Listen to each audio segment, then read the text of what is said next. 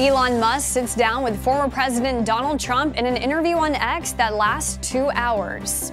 And the impact of an earthquake in Los Angeles is caught on live TV. The Morning Rundown starts now. From the Straight Arrow News Studio, bringing the stories that matter to you from across the United States and around the world.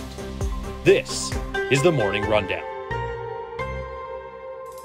Today is Tuesday, August 13th. Thank you for joining us. I'm Kara Rucker. Former President Donald Trump sat down with tech billionaire Elon Musk for a conversation that was live streamed on X. However, the broadcast began more than half an hour late due to a glitch, which Musk later attributed the technical difficulties to what he described as a cyber attack. Despite the rocky start, the conversation would then go on for more than 2 hours, delving into topics ranging from immigration and inflation, the assassination attempt on Trump's life, and some of Trump's top priorities if he were to win the November election. One idea the former president threw out there is potentially dismantling the Department of Education in an effort to relinquish powers from the federal entity and hand those responsibilities down to the states.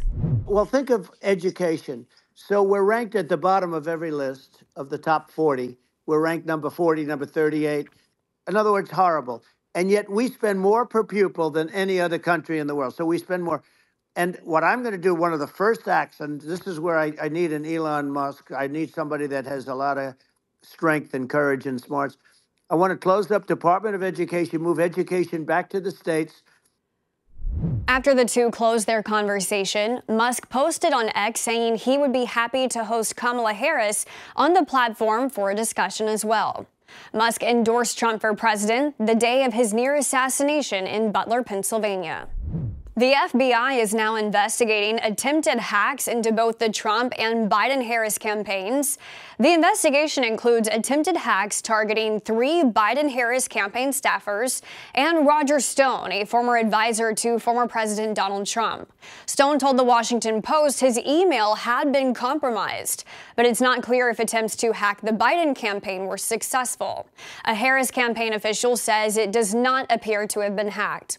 On Friday, Microsoft issued a report showing Iranian operatives had been trying to interfere with the 2024 election. Trump's campaign confirmed over the weekend it appears to have been impacted by those efforts after news outlets were sent hundreds of confidential pages. The White House has confirmed President Joe Biden is set to speak at the Democratic National Convention in Chicago next week. Multiple media outlets are reporting other speakers will include former President Barack Obama, former President Bill Clinton, and former Secretary of State Hillary Clinton. The convention starts next Monday and will go through Thursday. Sources told ABC News the current plan is for Biden and Hillary Clinton to speak Monday night. Then former President Obama on Tuesday. Wednesday, it'll be Vice Presidential nominee Minnesota Governor Tim Walz and Bill Clinton.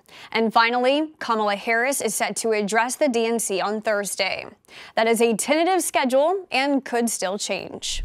National Security Advisor John Kirby says the U.S. is prepared for significant attacks by Iran or its proxies in the Middle East as soon as this week. Kirby says the U.S. has bolstered its forces in the Middle East, including sending in more troops and equipment like a guided missile submarine and a strike group of F-35s aboard the USS Lincoln. It's a rare move to publicly announce such military moves, a tactic some say is meant to de-escalate tensions in the region and deter Iran from possibly attacking.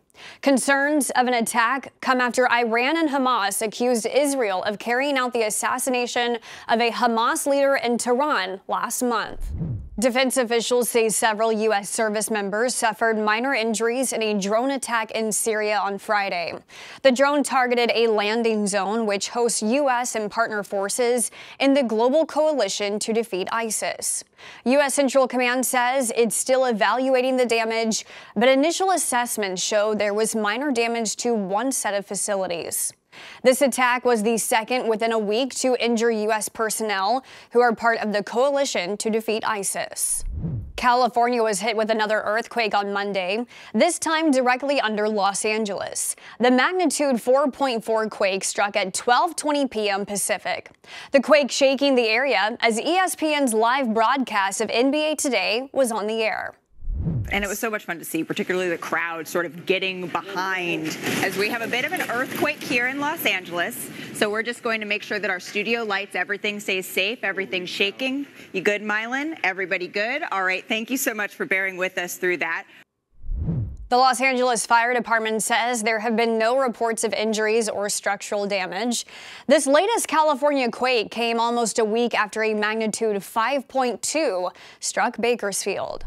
Finally, this morning, we have the latest turn in the Olympic medal controversy involving gymnast Jordan Chiles. And unfortunately, it did not go Team USA's way.